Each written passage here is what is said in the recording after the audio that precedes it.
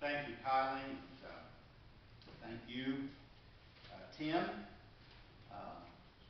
You all didn't have the same vantage point that I did, but as Tim was singing, I looked down at this sweet angelic face sitting here who was looking adoringly at her papa while he sang.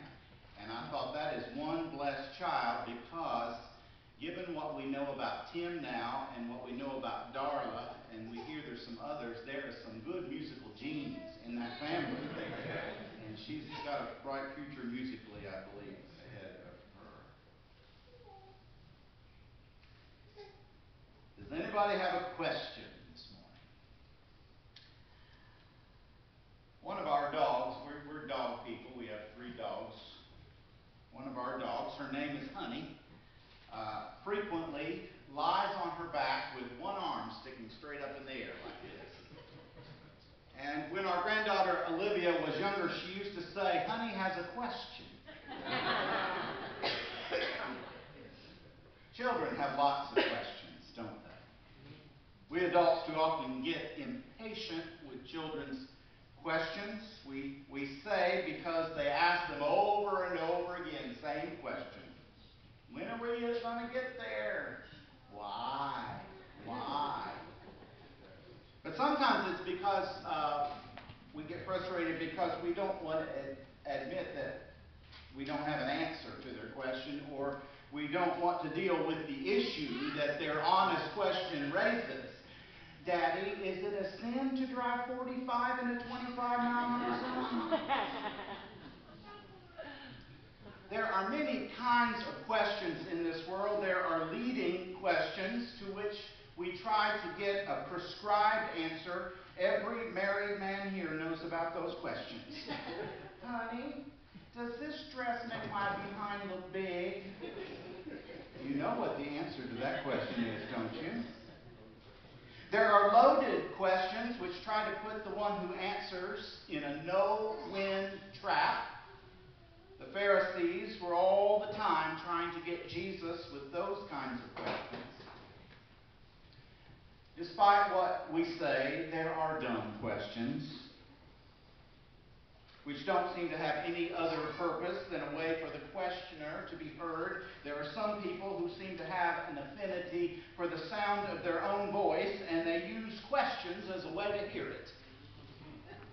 There are irrelevant or inane questions which sometimes serve as a way to distract others or avoid something. There are test questions for the purpose of discerning how much we know. There are nosy, gossipy questions for the purpose of discerning how much we know. There are questions which really are not questions at all, but a way for the one asking to express an opinion without having to claim or own that opinion. There are all kinds of questions in this world. Every once in a while, we come across a truly profound and life-changing question. Will you marry me?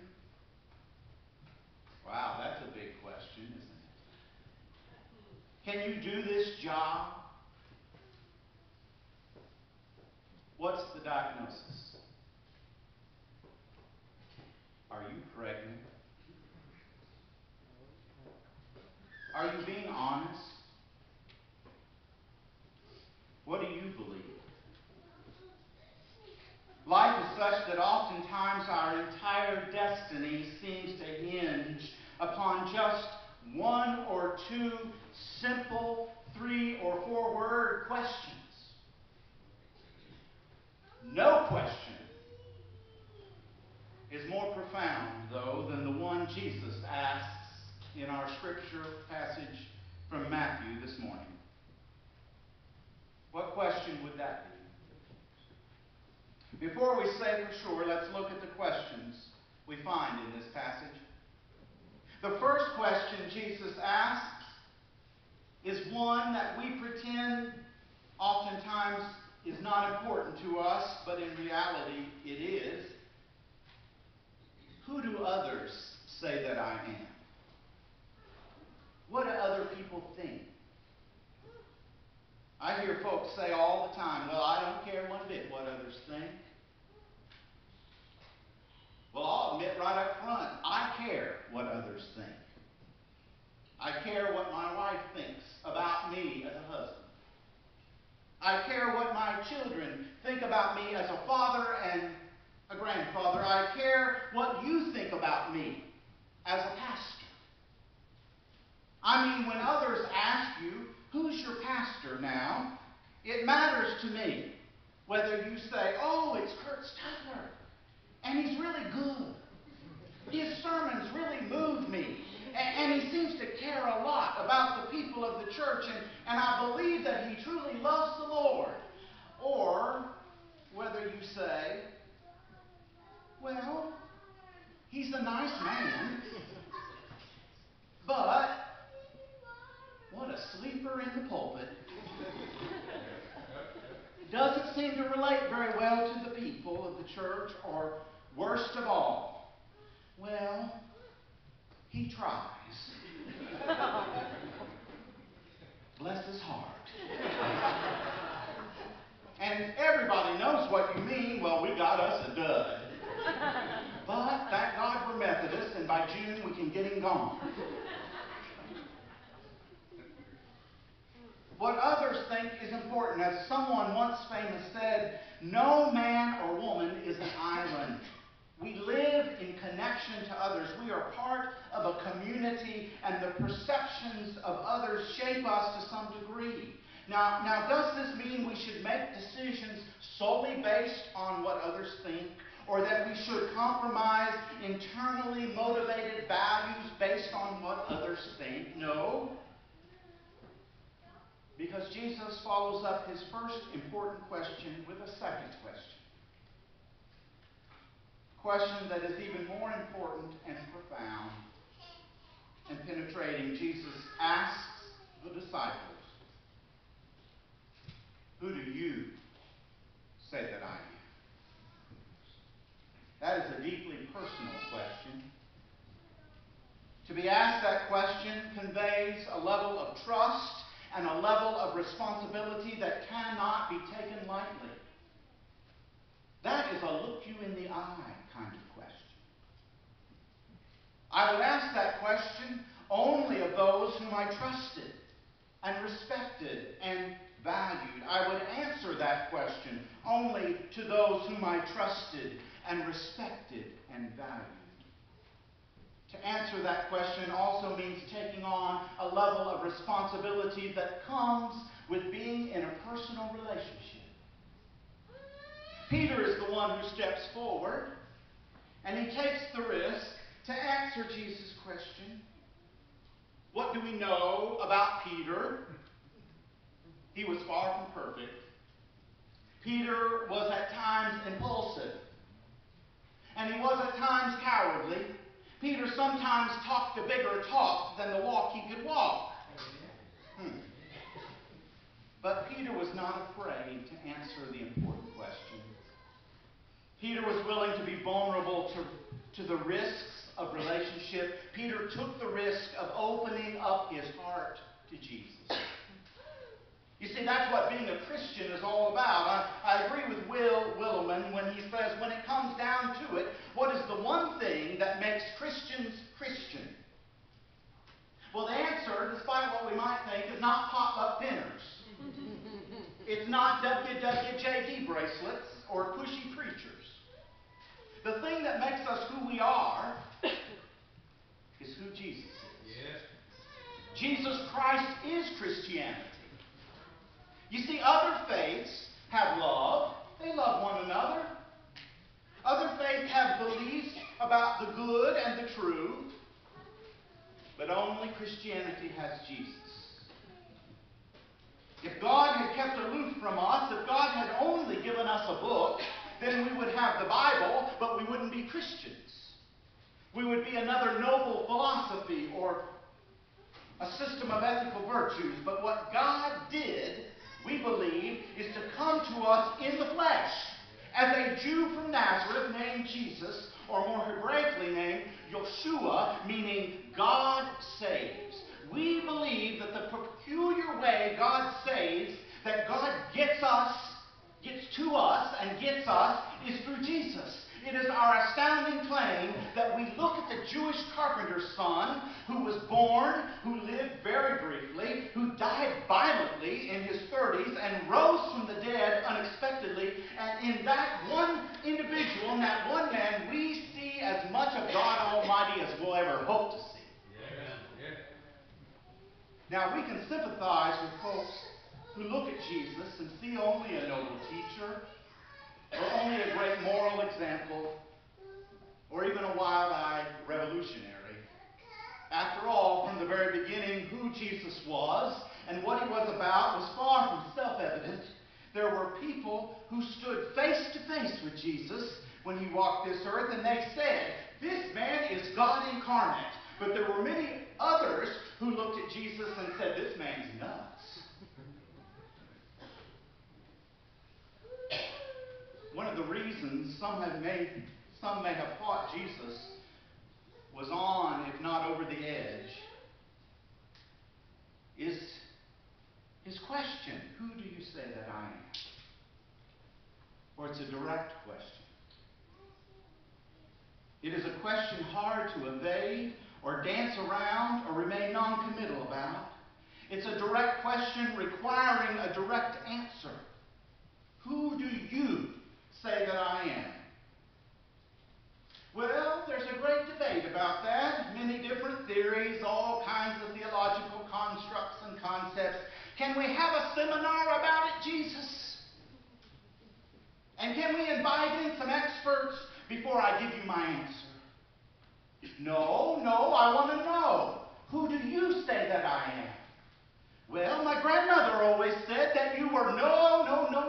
I want to know who you say that I am. Well, I watched an old video of a Billy Graham crusade last night, and Billy Graham said, no. I want to know who you say that I am. It is a direct question, a moment of truth question, a personal accountability question. And Peter, the rock, the man of courage, sometimes more courage than he can live up to, but nonetheless not one afraid to raise his hand and give an answer, says, "You are Christ." Peter took the risk of saying to Jesus, "I will get close enough to you to answer your question. And I'll let my answer come from my heart." What is truly earth-shaking about this scripture is that Jesus is making the astounding assertion that the God of the universe, the great I Am, is as close to you and me as the one who is sitting next to you in the pew this morning, or the one with whom you are invited to share a meal in just a few moments. There's another place later in Matthew's Gospel where Jesus takes on the question, another question, and this question is, in the end, what matters most? When we stand before God on that final day of judgment, what question will we be asked? And Jesus' answer surprised those who first heard it and continues to surprise folks today. Fred Craddock, who's one of my favorite preachers, summarizes that story from Matthew chapter 25, and he suggests that Jesus' words then and Jesus' words now go something like this. Our final test question is this. Now, here's the question that God will ask. How did you respond to human need? How did you respond to human need? That's it. That's the question we'll be asked. I was alone. I had no one in this world. My husband had died. My children lived in another state, but I stayed in that big empty house. Did you or did you not come to me? I was in prison. I was cut off from society for my misdeeds. I was a criminal. Yes, I was a criminal, but I was still a human being. Did you or did you not come and visit me? I was hungry. I was peering into a world banquets and diets, and I saw more food flushed down disposals than my entire family had eaten. Did you offer me anything to eat? I was without clothing. I was looking into the shop windows, gazing at the wardrobes of the world, and I waited for styles to change, hoping for an old coat or dress. Did you offer me anything to wear? I was a stranger. I was new at the job. I was new in the city. I was new on the streets. I was new in the neighborhood. I was new in the apartment building. I did not know a soul. Did you introduce yourself to me? That's Jesus talking. Moved by this final scene and feeling the burden of that one question, Christian leaders centuries ago made a list of sins.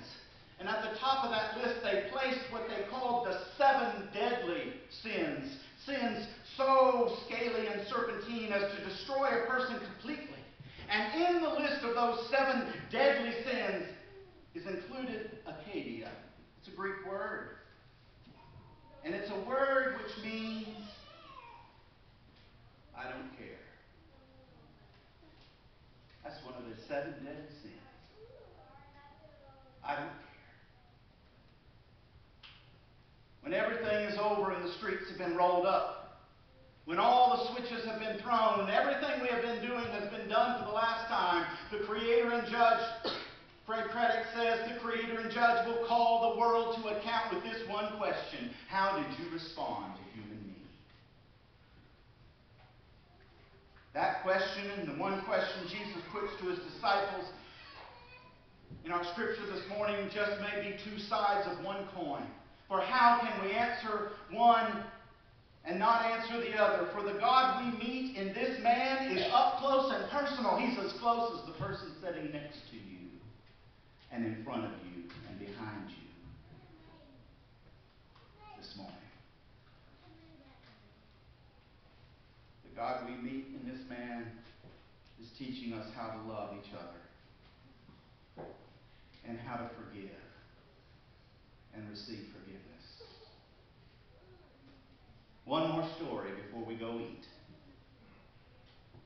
In my study this week, I read a story about a woman who was very alone, very ill. She was at home, dying of AIDS. It would be hard to overstate how depressed and discouraged she was feeling. A friend was so concerned about her that this friend called a priest to come by and visit the woman. Now that doesn't always help, but in this case it did. The woman candidly told the priest, "Look, I've made such a mess of my life. I've made so many mistakes. How could God ever forgive me?" The priest listened and he said to her, "God can forgive anyone, anytime. We just have to trust. We have to receive it. We have to let that forgiveness come close to us." And the woman said, I think I'm beyond that. I think I'm beyond believing that that's possible." Well, at that very moment, the priest happened to notice that on the woman's bedroom dresser was a beautiful picture of a young girl. She looked to be maybe 12 years old. And the priest asked the woman, "Who is that little girl in the picture?" And for the first time in the conversation, the woman smiled and she said, "Oh, that's my daughter. She's the only beautiful thing I have left in my life." And the priest said, "And if your daughter made some mistakes and did some things that were wrong and was hurting and broken, wouldn't you forgive her? Wouldn't you come close to her and still love her? Wouldn't you still want her to be in your life?" And the woman, whispering now, the woman said, yes, yes, of course, yes. And then that priest made a wonderfully astute theological connection. He said, I want you to know that God has a picture of you on his dresser. And God still loves you. And you are not alone. Who is this God we come here to meet this morning? Could it be that he has your picture on his dresser? And even if you have been on the run from him, even if you have been off in some other state, some far country, maybe it's time to come home. Come to the moment of truth. Face your demons, knowing that he's with you. In all of his almighty power, he's right there beside you. Maybe you've been adrift on a far shore, and it's time to come home. Let's pray.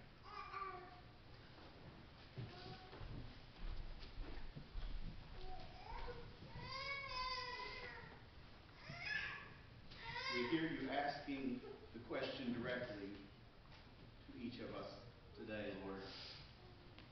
Who do you say that I am? Give us the courage to answer. And more importantly, the courage to trust that the forgiveness you came to offer is something real. And help us to open our hearts to receive it and to offer it. And to ever be vigilant in the ways that we care for one another